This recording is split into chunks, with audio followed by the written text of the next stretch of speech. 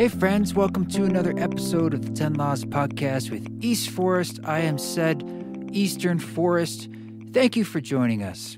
And thank you for subscribing, if you haven't already, to the podcast. And for everyone who has given it a 5-star review on Apple Podcasts, we do appreciate that. Thank you very much. This week, I have a conversation with Maddie Herbertharp, who is a musician, a producer, a trumpeter, composer, and he's the founder of Gondwana Records as well. But he has a wonderful new record called Salute to the Sun that I just got into. I think I discovered him on Spotify a while back.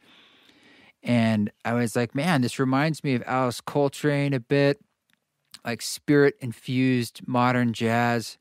It's just groovy. So you should check it out for sure, the music. But I just wanted to learn more about who are you and how are you directing music in this direction. And he was gracious enough to come on board. And since then, I've discovered his entire label, Gondwana Records, has a lot of amazing artists. Portico Quartet is on there. And he's also puts out various playlists that he keeps adding to that are equally amazing. So I think he's got one, I think it's called Weekly Meditation or something like that. It's just all this music he likes. I think it's up to 24 hours. So I'll often just put that on, hit shuffle, and just continually discover new stuff. So I think you're going to enjoy this conversation a lot. It's about music and the energy of music and creativity, and you're going to dig it. I also just want to say thanks to everyone who has signed up to be part of the East Forest Council on Patreon. We continue the experiment. We had our first monthly Zoom council, so that's one of the tiers of membership in the Patreon Council. But I'm also shared some bonus stuff from the podcast, a solo cast I recorded, I put over there, and some unreleased music. I got to share a track. So I'll continue to do more things like this, and I have some ideas for a couple live stream things that I'm going to do over on Patreon soon. So check it out. See if it speaks to you, and if you want to be part of this experiment of the East Forest Council, sort of a centralized space for us to connect and gather, and thank you also for that support. Eastforest.org. Just scroll down. You'll see the information there on the homepage, or also patreon.com/eastforest. I think since the last time I did the podcast last week, it was Eric L. and Matthew L., Rob H., Chuck R.E. signed up, maybe Gabriella, J., and Deuce. It's one way to put your name. Deuce. Vishnu, Derek H. Some of you guys I think were from the week before, but thank you so much for being a part of it. I'm looking forward to continuing that experiment. And we're still trying to put those events together in different markets in the U.S. So we have a tour that you can sign up still via the Light Network. It's kind of like you pledge your interest in a particular city, and that helps us know if we can pull the trigger and get a venue and then sell hard tickets. So if you'd like to check that out and see some of the cities we're looking at in the near future, that's also at eastforest.org/tour. Last other pieces of business, it looks like the East Forest Retreat in southern Utah, the one we're doing this fall, September 30th through October 3rd or 4th, whatever it is sold out. But if you want to join the wait list, you can still do that. Just email team@eastforest.org, and we'll let you know if a spot opens up. And we're also exploring a few other retreat options in 2022. Hopefully we'll get back to Esalen. There's some possibility of something in Mexico, so we'll let you know. And I'm going to be going to Costa Rica for my first ever gig in over a year publicly in the world, and it's blowing my fucking mind that I'm going to be getting on a plane and I'm doing a benefit for Fight for the Forgotten, Justin Wren's wonderful organization, and that's where they're doing it. And I said, well, if we can make this happen, I'd love to help, and they're making it happen. So kudos to them. Please wish me good fortune as it feels great. It feels like insane to me to get on a plane with equipment and then go play somewhere.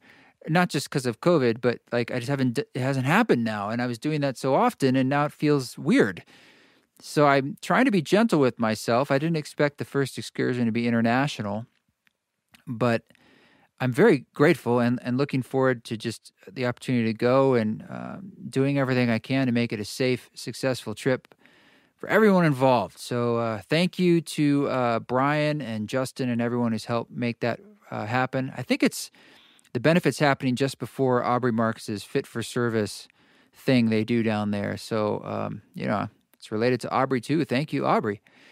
I'd love to have him back on the show as well. I if you didn't catch Aubrey's episode about his darkness retreat, check it out. And Justin Wren was recently on the show, which another amazing podcast. So dive in if you can. All right, friends, I'll have some news for you in the coming weeks about new music and releases coming out. Lots of wonderful stuff, but we'll keep it simple for now. I've got my head down into the creative spaces, and I'm really enjoying spring sprunging, as it were, and just a little bit of a light at any tunnel that we continue to be swimming down. You know how it goes. But let's get into this. Let's get into this great conversation with our dear friend, Matthew Halsall.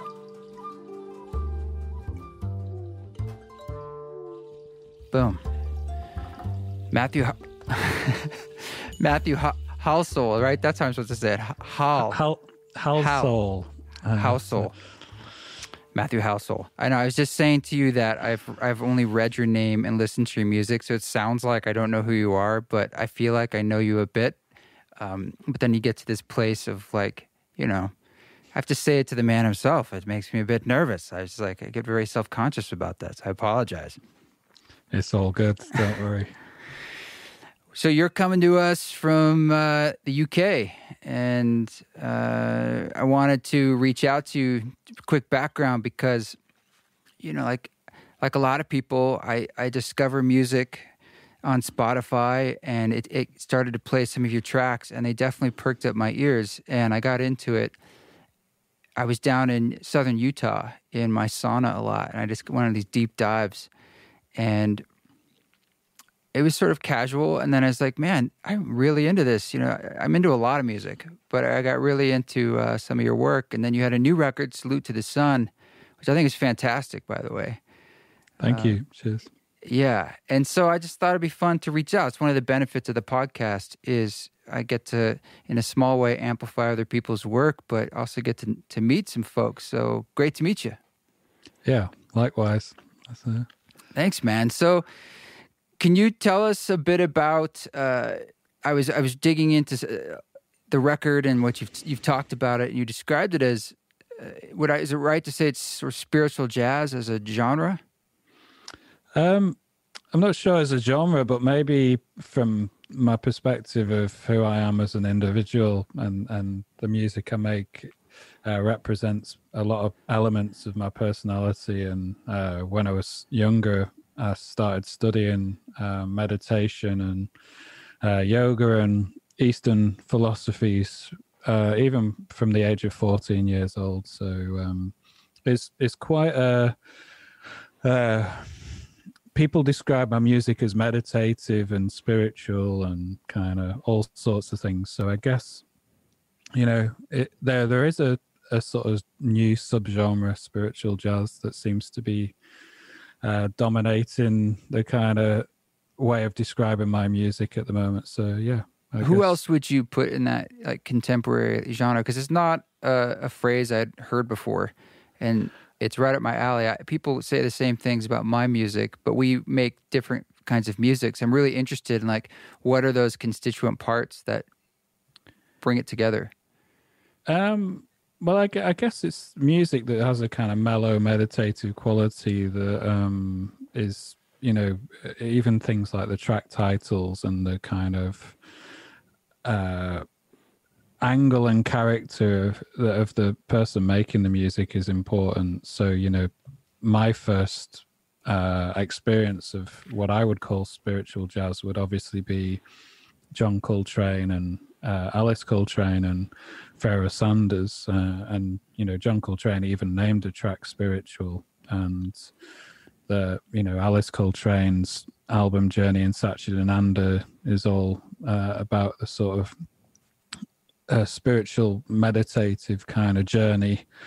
And people like Yusef Lateef and Don Cherry are very spiritual individuals. So they're the kind of old school teachers for me. I guess more contemporary people would be the likes of Dwight Tribble. There's a great band from London called Wildflower, and another London band called Maisha. There's also from Manchester Nat Birchall. I could list. I have actually a playlist on Spotify and Apple Music and Deezer, and it's hopefully I'm going to keep put it on other platforms as well. I have to do it manually, annoyingly. It's a bit of a slow process. Is that the one that's really long? Because I've listened to one that I think was like, I don't know, 8 or 12 hours. I went through the whole thing over a week. It's fantastic. Yeah, it's called Weekly Meditations, and that's, I guess, what I would class as spiritual music, meditative music. And it's now, I'm just checking now, it's got 23 hours and 29 minutes of music. So. You're almost there to a full day. Yeah. We're getting close. And I set that up actually at the beginning of lockdown as... in fact, maybe even before lockdown, as an idea of a place where people always ask me what are my favorite musicians and influences, and this is a really nice way of just going, here's my world. So yeah. There's a cool breadth that, dips into African sounds, and there's some Latin sounds. There's some contemporary, there's some hip hop and influences in there. The playlist I heard, I don't know if it's the same one, but there's another one that's very long that I dug into that you made. Is it the same there's one? Also I have a radio show on Worldwide FM, and that features all the stuff that my record label is kind of into. The sort of, if you like, it's the kind of office sound of the record label, what we're kind of into. It's quite contemporary, that playlist. So whereas the Weekly Meditations is anything from like the sort of 50s right through to present times. So that's cool. Yeah, there was a Nina Simone track on there that I hadn't heard before. That was really cool. I think Baltimore. Yeah. So I mean, there's some deep cuts in there that was unfamiliar to me. But going back, you said that you had a very early introduction, in a sense, to spirituality. I mean, I would assume that wasn't exactly normal at that time. Was it Manchester where you grew up as well? Yeah, it was quite a very unique and special journey for me. I had a really happy childhood. I'm very fond of my family, and it was great. But I really struggled with education for some reason. I just didn't. I enjoyed meeting the other students, and I liked all the creative stuff, and I actually liked sport and the sort of physical exercise and education side of things. But for some reason, I just didn't have a good journey through education, and was in my last 2 years of what we have as called the GCSEs in England, and it was time to maybe try something different because I really wasn't happy. So my mum's quite a spiritual and creative, mellow character, and she read about this school called the Maharishi School, where they did transcendental meditation and yoga before you started your studies and at the end of the day as well. And there was lots of kind of classes in addition to the sort of education system where we would learn things like study Sanskrit and do lots of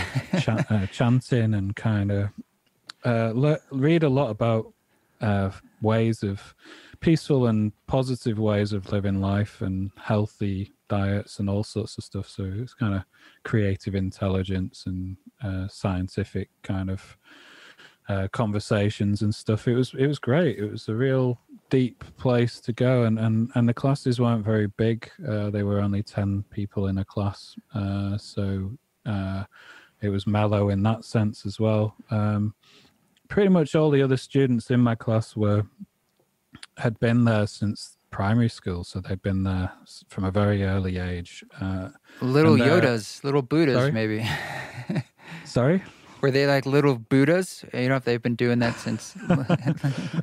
They do you know what, their personality and character and intelligence was incredible. Like I'm still good friends with all of them now.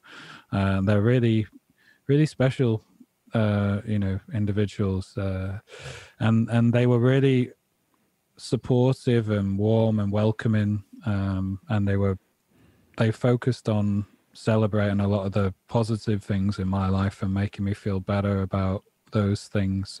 So they loved hearing about the music, because when I started playing trumpet when I was 6 years old, and I was touring. I was getting paid for gigs by the time I was about 13 years old. And by the time I was 14, which is when I joined the school, I was actually touring a lot of the world, playing with big bands and stuff as wow, a sort of young featured artist within the big band. So I went to places like Australia and Kuala Lumpur and Singapore, and I went to Russia, and I actually played in America in New Orleans at a jazz festival when I was 14 or 15. Wow. Was it big band music?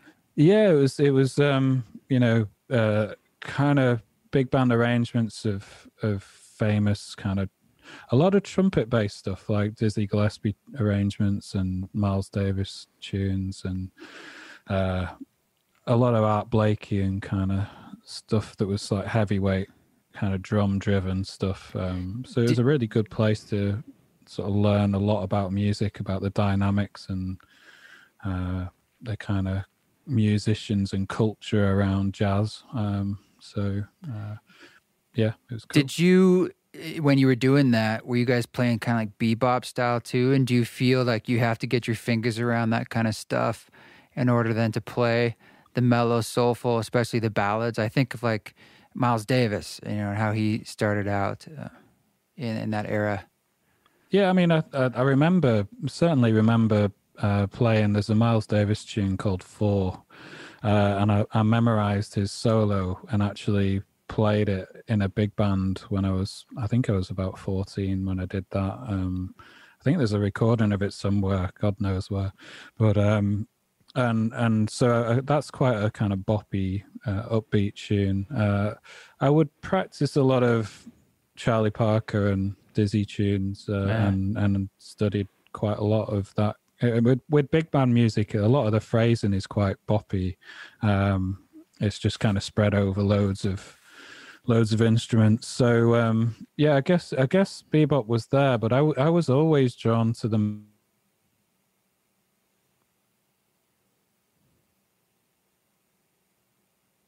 was the sort of mellower side of jazz for some reason, and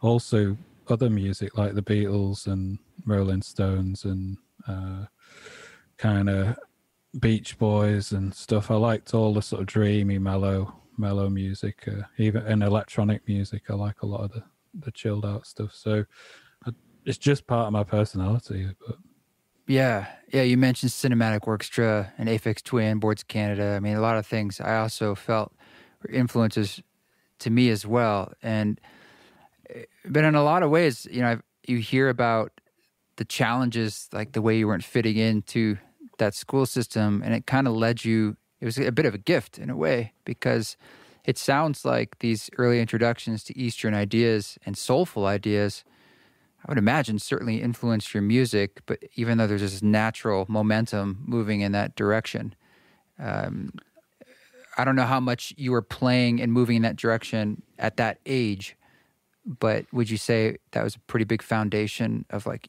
even your latest record? Yeah, I guess even on my new album, Salute to the Sun, the title is essentially a nod to the yoga that we were studying at that early age was sun salutations, and then, you know, things like mindfulness meditations are really important gifts that are still relevant and present in my life now. But I think there was a definite point where I was meditating and studying all this brilliant philosophy, kind of Maharishi transcendental meditation and philosophies of his, and there was this period where all of a sudden I was starting to discover that within jazz as well. When I first started out, I didn't really know any of the sort of deeper spiritual 60s, 70s stuff on Impulse or Strata East or Black Jazz. But when I was at the Maharishi school, I kind of started to become more and more curious on kind of any music that featured things like tempura drones and sitars and kind of Indian flutes or Eastern sounding flutes. And I was actually also really into DJ culture at this point, which was huge in the UK. In the 90s, it was the late 90s, DJs were bigger than live performers. As a sort of musician, you couldn't get a gig because every club was booked with a DJ. But you know, two of my favorite DJs that were really important and influential were Giles Peterson and Mr. Scruff from Manchester, and Giles lives in London. And I used to listen to Giles Peterson's show on Radio 1, which was called The Worldwide Show, which was brilliant, really eclectic mix of music. And Mr. Scruff was the same, and I used to go to his club nights. My friends' parents from the Maharishi school actually were big fans of Mr. Scruff and started taking us there as early as we possibly could get in, basically, which was amazing. Like they were two of the coolest parents I've ever met, really progressive, and kind of I became really good friends with them and their son, who is still one of my best friends, Will Curley, and his parents. And we learned a lot together, you know, through that whole journey of DJ culture, going to clubs and listening to people. A lot of American DJs really inspired me in a different way, like brought me into the kind of maybe Detroit house and electro and techno stuff. I kind of found that really interesting as well, and really deep and soulful. Like, you know, it wasn't commercial electronic music. This was something with a identity and a feeling to it and a personality, and I think that's what I get excited about with I'm not so concerned about, you know, being part of a certain genre or kind of movement, or as a listener, kind of that stuff doesn't convince me. It's more what excites me and makes me want to be a musician is personalities and characters within music, and the hardest bit as a creative is trying to get your personality into the music. But some of the people I've named in the past, you know, Miles Davis is certainly a character, and John Coltrane's a deep character, and even Aphex Twin and you know, people like that, very interesting characters. People like Bjork as well. So it's kind of, I think I definitely get excited more about the whole experience and the journey and the connection with the individual.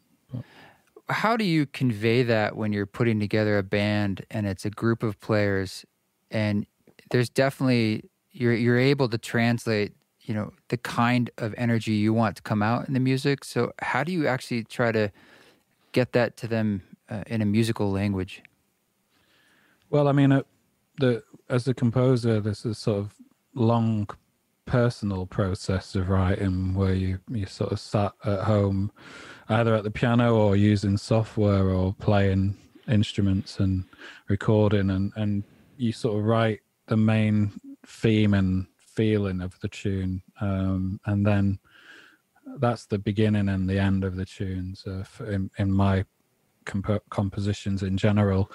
And then you show them the band, and you have quite a long chat and kind of go through the sound and the direction of the recordings you want to do.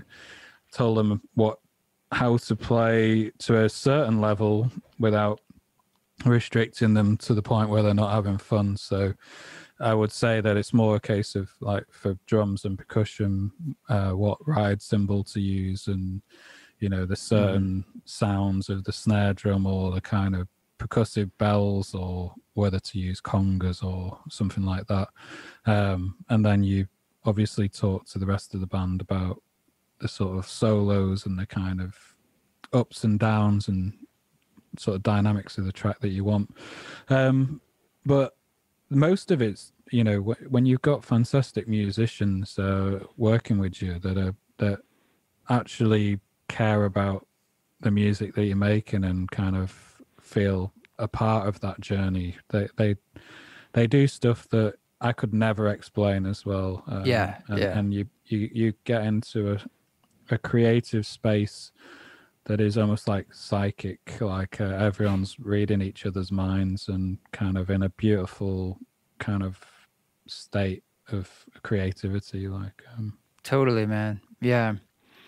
And for you, when you feel like you're in that flow or in that pocket of the feeling you're trying to get, that personality or that depth you're looking for personally, is there any connection or through line to those meditative states for you? Like, what is that? How do you feel when you feel like you're in that spot? And is there a connection to meditation? There's definitely when you do group meditation, it's a very similar experience to when you're performing with a bunch of musicians and you're all connected to one focus. It's like a group mindfulness exercise where everyone is concentrating on the same thing and everyone's having a conversation, but without using words, and kind of they're expressing themselves on their instruments. It's a really powerful, deep feeling. Like when I'm on stage performing, I often just close my eyes and really just listen to the musicians, and I have a real deep meditative feeling when I'm in that headspace with those musicians. It's quite a magical thing, and I guess that's the beautiful thing about jazz music. It's quite a unique art form where it's kind of very, every time you're performing together, it's got a different energy, and it's alive. A moment and a live energy. That is really special. Yeah, I listen to all kinds of music, and I feel that the music that I make because that's sort of like, in some ways, what comes out the most naturally, but it's also what I'm able to make. There's an issue of limitations and chops. And, but to me, jazz music with not just the harmonic complexities and sort of options you have there, but this notion of the improvisational aspect and the conversation, it feels like one of the most evolved forms of music that we have. And I'm a lover of all types. And I don't really put in the time to try to become what I would consider a great jazz musician, but someone like Keith Jarrett is a huge influence on me. But he's the kind of guy also that literally could do anything. And, but there just has this level of freedom of conversation. And, I feel like that's really special. You hear it in other music for sure, but in jazz, it's often baked in as part of the structure. Yeah, I guess the jazz music is quite a complex language that people study. Well, there's certain degrees of kind of jazz, and you can go as far. It's probably the most expansive genre there is, because the possibilities are so endless with scales and kind of the way you interact with each other and the instrumentation you use. And there's no real rules.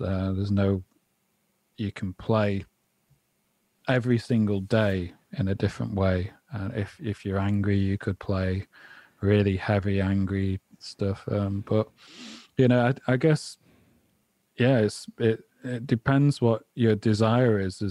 I also think of musicians and jazz, and you're having conversations, and I think the audience is really important as well. And being able to not get too self-indulged in a kind of conversation with the musicians on stage and forget about the listener. I think that's really important, because it's not just the musicians in the room, it's everyone that is, when someone puts on one of my records, they're listening to it on their own or with their friends, and kind of I think that there's an importance for them to feel an inclusion in the way they listen, and a really careful, kind of clear message.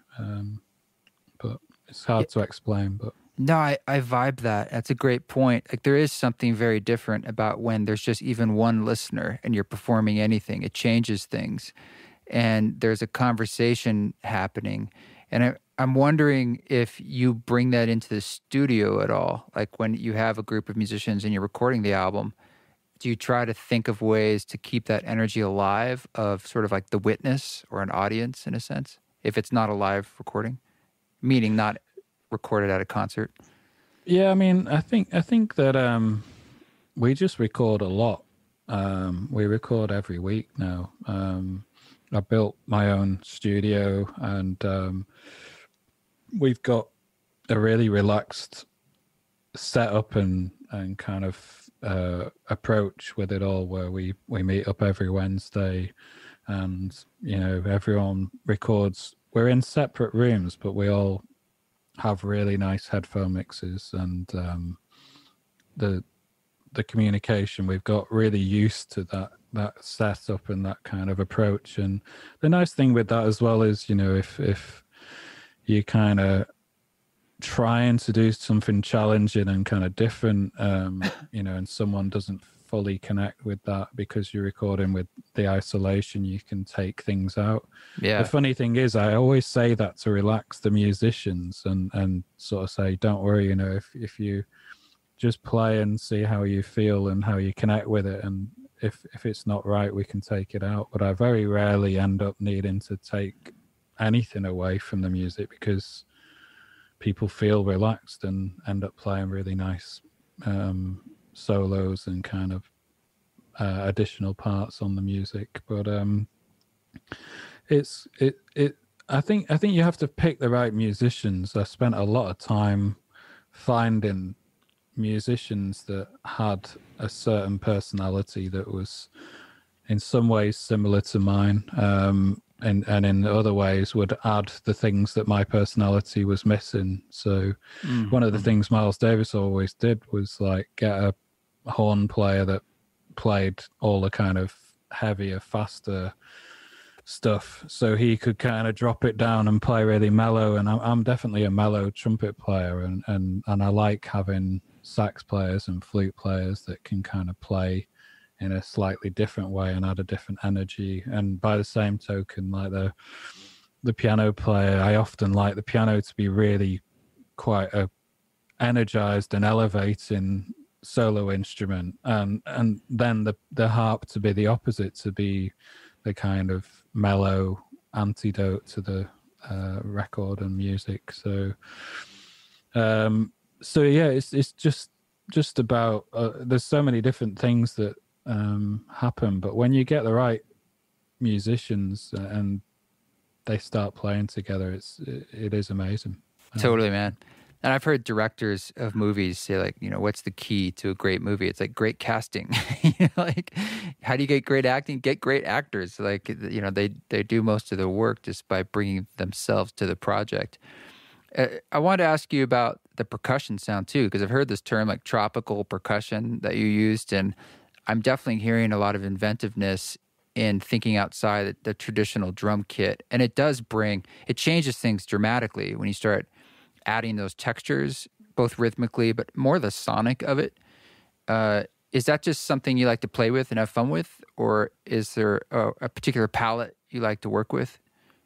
So on the new album, Salute to the Sun, the main idea I had was to create a sort of a tropical and mellow sun-drenched zone for the listener. So when you put your headphones on, you escape into this nice place. As a writer, I think that music can take you to so many different places. It can create an atmosphere, it can create an energy and a mood, and it can be a great escape from reality. I love sitting at the piano with my headphones on, or kind of keyboards or whatever, and just shutting my eyes and trying to imagine a different space to live in and be in. And on this record, the other thing that I found myself really enjoying was when I was composing, listening to ambient field recordings of like jungles and rainforests. No shit. It's a new world for me. Some people do it. Some people listen to them just to get to sleep at night, but I was enjoying composing and kind of being creative over the top of them. And then those sounds of the on YouTube and places, you can get like 2 or 3 hour long sessions of ambient field recordings. It's quite good fun just sort of going through them and listening, and when you're listening and start in this different dimension, you sort of start hearing different instruments on your music, and it's a bit like if I was sat on a beach somewhere, I'd probably write very different music so it took me to this place, and I was trying to recreate sounds of nature and rainforests within the percussion and the sort of drums and different instruments within the music. So I would talk to the band about this idea of like, how can we kind of capture this? I'd play them a field recording and then say, what, I want you to play in this sort of ambient sort of landscapey way. And we managed to get there. We managed to get some sort of sound and feel to the record that's quite fresh and different to my other records. It's definitely. The percussionist he was amazing. The percussionist, he's got a couple of people that make percussion all over the world, and he was ordering like these giant clumps of like seeds and shells and different types of chimes from all over the world, and these big beautiful clumps of Indian bells and stuff. It was quite he actually inspired me. Behind me right now in my studio, I've got a big rack of kind of percussion that you can't really see, but yeah. But it's kind of it's great. I love those sounds, those extra textures and kind of feelings that you can put into music without necessarily interfering with the melodic movement.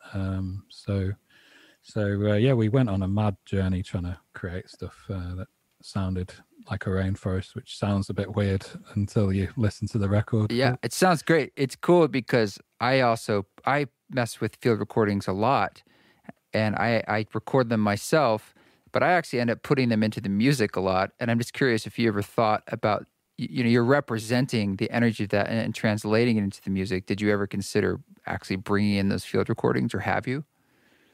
I did consider it a lot, actually. And it was kind of, it was touch and go whether to keep them on or not. But I decided to take them off because I thought in some ways it makes it more unusual and exotic by taking them off, because you kind of, their purpose was to inspire and create this atmosphere for us as the musicians, but not necessarily to distract the listener from the musicians and their performance. So I quite liked this idea of like a sort of referencing and kind of being inspired and kind of living in this world. It's a bit like, I guess, the closest thing we could do without any, big financial budgets for recording, to sending the band to a tropical island and recording in some sort of paradise. The cheapest alternative to do this in Manchester was to sit and listen to some exotic sounds. So you can close your eyes and pretend you're on the beach, or you can go to the beach, but we're gonna just listen. We're gonna meditate our way there. That's cool, man. Yeah, well, I think you did a good job of interpreting that and using it as an influence, and actually sort of not just a loose influence, but like sort of actually bringing in, largely through the percussion, I thought the sounds, translating those sounds, and then it overall you're definitely bringing in some kind of energy that's gluing it together. And I mean, was that kind of like the musical North Star of it, if there was one? Or could you say there was something that glued it like that? Yeah, I mean, a lot of my albums, that there is a sort of a theme or a direction to the music. They often represent places. Each record sort of captures a certain place for me or a time in my life. So when I was making, one of my records is called Fletcher Moss Park, and that album was composed entirely in the park. I was sat in a beautiful springtime period, just writing on my laptop in the park, and then I took that music to the band and explained where I'd recorded it and how I wanted it to sound. And it often gives you a really nice kind of more relaxed approach to making jazz music when there's a bit more of a direction and a concept. Sometimes there's more pressure if you kind of suddenly like, right, we have to do the most amazing jazz album. But actually what I'm asking the musicians to do is to create something more atmospheric and kind of connected to a certain place. The album On the Go that I recorded was me imagining that I was in a sort of 1960s Paris, sort of black and white film noir kind of feel to it. Very inspired by things like Miles's Lift to the Scaffold and all the Parisian jazz compilations that I sort of had collected over the years. And so each one sort of, when I'm composing, I'm sort of trying to take myself into a different sort of world, and I like a feeling, escapism, which seems to really appeal to my fans as well. They sort of often talk to me about that stuff. So I dig it. So what are you feeling is the next evolution for jazz, or do you care? Or do you feel like, as far as its relevancy, it's been through an interesting journey the last few decades, where sometimes I feel like I wonder if it's trying to find its place, because its evolution was so, at least looking back, it was very strong, from the beginning of the century through to maybe the end of the 70s. Where do you see it now and where it's moving? I guess you could say that about most genres. They're sort of, because of the possibilities now with education and listening and recording, and everything's opened up in a really kind of inclusive way. And I think that jazz will continue to mean and be a lot of different things to a lot of different people. It's kind of, I really like, from a record label perspective, I've been fascinated with the idea of crossover within music. So a lot of the artists on our label seem to cross between, maybe neoclassical music and ambient and electronic music and right up my alley. Yeah. Pardon? I said it's right up my alley. Yeah, it's kind of, we have a lot of bands like Go-Go Penguin and Mammal Hands and Hanya Rani, a Polish piano player, and Portico Quartet. And they're all like really quite progressive and kind of forward moving with their music. And then there's people like myself on the label, obviously, and mine's sort of both a connection to the past, but also trying to do my own thing and take people on my own journey. And I think that there's nothing wrong with, like, sometimes I really like it when someone makes a super retro sounding record, because it actually sounds really fresh now to hear that, because there's so many people that have got really engrossed in technology. And also I think there's a demand for, like, from a live perspective, people my generation never got to see Alice Coltrane, or occasionally Pharoah Sanders might come to the UK. I've seen him about 6 times, luckily, but wow. It's getting less and less likely for him to be able to tour.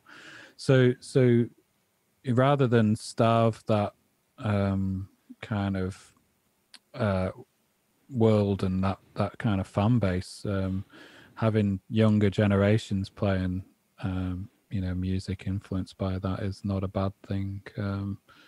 But everyone's got a different maybe feeling about the journey of jazz, and I'm sure there's some purists out there that would say some music isn't jazz, or some music isn't technical enough to be worthy of the jazz great title or whatever. But I'm quite a mellow, inclusive person, and kind of feel like I want to support and kind of listen to lots of different types of jazz. So Portico Quartet was Nick. Are you know Nick Mulvey back when he was part of the group? Yeah. I met Portico Quartet before they even had a record deal. My friend invited me down to London. Well, I was in London. They invited me down to a gig that Portico Quartet were doing, which was just a busking gig on the South Bank in London. And I sat and listened to them play for about 2 hours, and I was totally blown away by their sound, having a hang drum, and just even the way they wrote music and how melodic and different it was to anything else I'd heard. And Nick was in the band then, and I became really good friends with them, and actually said on the South Bank, I bought their CD because they'd made their own CD at that point. But and I said if I had a record label, I would sign you. But I didn't have one then. And 10 years later, I did, and they were looking for the right label and knew that I was a fan. So that's cool. Yeah, I crossed paths with Nick a year or two ago, and we ended up doing a track together for one of our releases. And he's a great guy. I really like his music, and he's been on the podcast too. So it's cool. A lot of the folks on the label making some really wonderful music and a lot of crossover with our worlds too. So are you feeling good about sort of like the future of labels and the role like independent labels are playing as the music industry continues to evolve in this Wild West digital ecosphere? Yeah, I mean, my label's really, it's set up by a musician and it's for musicians. It's not a greedy corporate monster. We do everything super straight 50-50 kind of vibes with our artists, and want to support and encourage them and challenge them to be the best possible band or artist or musician they can be.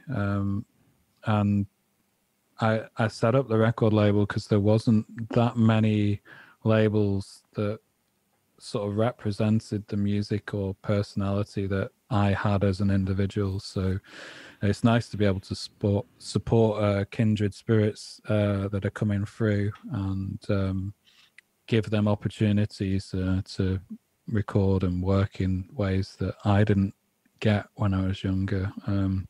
I started the record label with just like £1,000 and managed to convince a couple of great Manchester musicians to record with me, and an engineer to use his gear to do a couple of days of recording. And that first release did really well as a sort of DIY kind of start out record. Got a lot of support from Giles Peterson and Stuart McConey and people in the UK, and really grew my artist profile, and then we kept building, and the label now financially is really, really in a mega healthy place, and we Wonderful. Can kind of do whatever we want, but we're still not just going to sign everything and anything. It's about finding stuff that we really, really genuinely have a connection and care about and want to support. But I think the indie label business is okay. I think we're definitely giving the corporates a good run for their money now, and challenging them. We just have to see. Cool. Yeah, it's a really wonderful collection that it speaks to a common thread that speaks to me too. So great on you for doing that. And I love the breadth that's on there, but also like there's something you're holding on to as that North Star we're kind of talking about musically that you definitely can hear, and it makes the musical landscape out there richer. So thank you. Thank you. Well, you've got a great record. I hope people can hear it, and it's been wonderful to get to connect with you. What's the best way for people to drop into your world? I guess the record label website, GondwanaRecords.com. Also my own website, MatthewHalsall.com.